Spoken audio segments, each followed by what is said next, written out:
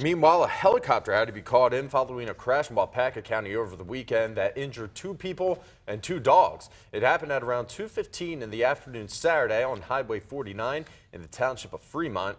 An SUV driven by a 29-year-old man from Berlin reportedly lost control and struck another vehicle head-on.